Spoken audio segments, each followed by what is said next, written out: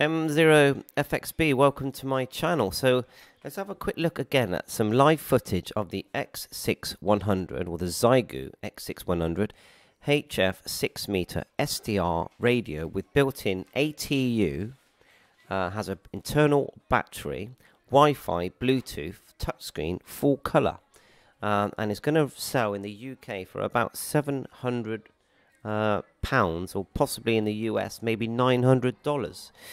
So it does seem like a very nice package. Let's have a look here. We're on the radioddity.com website. They've got it here. They're not showing any color pics. We'll just quickly scroll up and have a look. Now if we look at the actual screen on the radio in the color section here, you look by the turning knob. You've got RF gain, squelch, and you've got power, TX power, Bluetooth logo, Wi-Fi logo, nice good quality looking SDR. These buttons are illuminated as well, the usual turning VFO speaker. It just looks like a nice bit of work. I think that's the way it's all going. Very rugged looking, small compact unit. Even has a built-in microphone, so as far as I can see you don't need a microphone, and it can do lots of stuff. Look at the some of these side pics here. Let's have a look. Let's just go down. You've got your BNC, your 9 to 15 volt as well.